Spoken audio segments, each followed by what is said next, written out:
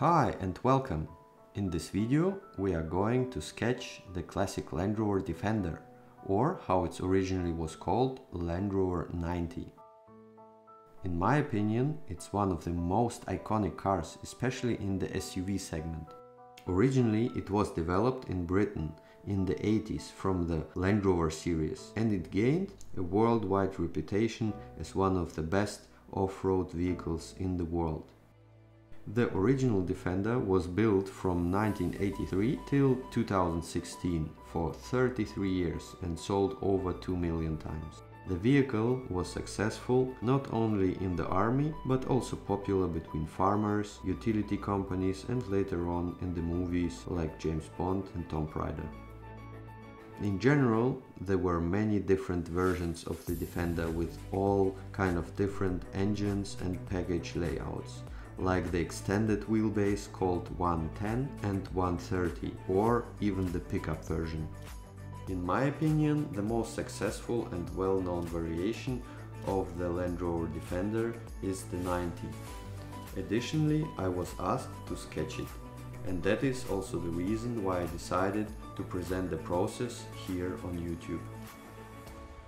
Now let's talk about the illustration that I am working on. One of the most important steps of sketching is to position the sketch correctly on a paper that you're sketching on. I block in basic proportions of the Defender with just subtle lines and try to catch the right angle of the body position. If you want to learn how to sketch cars in general, Defender is perfect starting point. Because of its boxy construction and shapes, it's easier to control and sketch it. After the basic volumes are in place, I position the wheels at the right areas and try to catch the needed angle. During this illustration example, you will probably recognize the slowly increasing line precision and contrast. The reason behind it is also to make sure that all volumes are in the right place and I don't need to use the eraser on my sketch, so it can stay clean and precise till the finish. Indication of the interior will help to lift the sketch to the next level, so it's simply more interesting for the viewer to look at the image. After the soft line work is done, I focus on even more precise lines and start slowly with shading of the vehicle. Additional details like mirrors, wipers, lights and badges can be added to the sketch. Further on, I add shading underneath the body, on wheels, inner fenders and other technical parts which are covered in shadow due to the light conditions. A bit of shading on the ground will give additional stability to the sketch and help to plant the car at its wheels.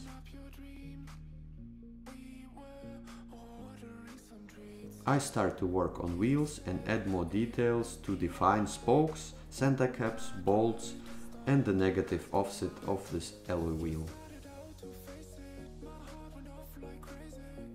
If you enjoy seeing the creation process and want to see the final result of this illustration, please stay till the end of this video.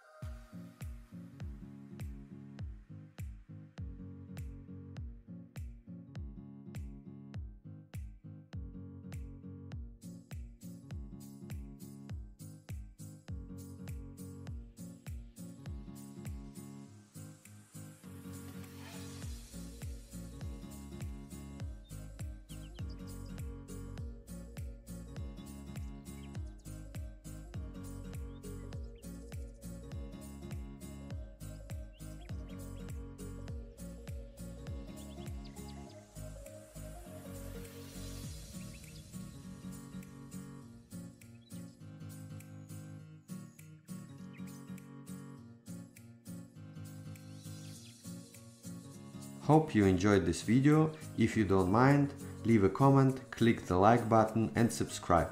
It helps me out massively. Thank you for watching. See you in the next video.